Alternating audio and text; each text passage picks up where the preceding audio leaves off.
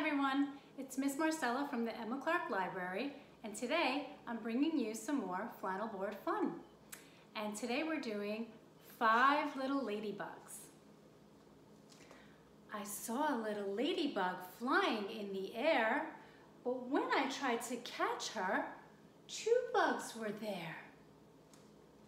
2 little ladybugs flew up in a tree. I tiptoed very quietly, and then I saw 3. 3 little ladybugs. I looked for one more. I saw one sitting on the ground, and that made 4. 4 little ladybugs. Another one arrived. I saw her sitting on a flower, and that made 5.